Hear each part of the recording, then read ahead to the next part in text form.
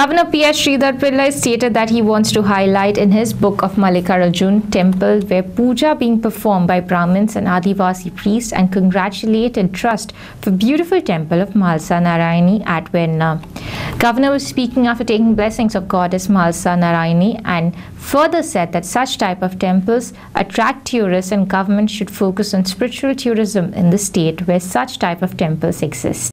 So now about 11 months back, I took charge as the governor of Goa, and thereafter, during the last 10 months, that village darshan program is going on, and I have covered about 150 villages now, and the temples, churches, and other places also I am visiting. So in a way, my experience is that the Goan villages are more beautiful than any other place of the good people are good at heart, and possibility of development is there, and throughout the world Goa is known as a hub of tourism. But I would like to say spiritual tourism, ample scope is there, and commitment to nature also. That trend is spreading throughout the world now. In that way, village tourism is also a thing which is very giving us very scope for Goa. And I will after this travel, I will write. Now I completed 2 taluks as a whole, Ponda and Kanakona. And I am writing book on in English and other things by Rajbhavan and government. They are going to publish on that. So many things are there.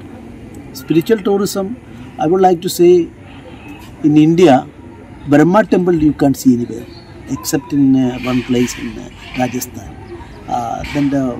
Then regarding one important thing I want to highlight throughout India, that Sanatana Dharma is concerned, casteism, untouchability.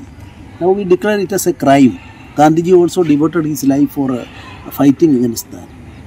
But I had occasion to witness an exception to this concept, old concept. Old, of course, that is a untouchability. In fact, adversely affected the Sanatana Dharma concept. But I had occasion to in Kankona, the temple, Mallikarjun temple, wherein 9 months the entire puja before the main deity, touching the deity, done by priests from Brahmin community.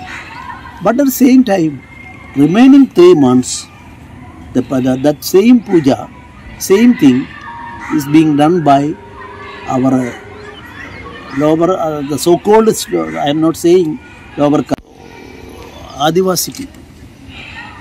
So this shows that from time immemorial, the concept of this untouchability is created by somebody else later, and our original thinking is that before the Almighty, that in the temple, everybody is equal, and that is why the Brahmin priests as well as this Adivasi priests work together cordially, heart-to-heart relationship is there, and they are conducting together. This is an exceptional thing I got seen in my occasion, and I want to highlight it through my book. For Prime Video journalist Shan Vasco.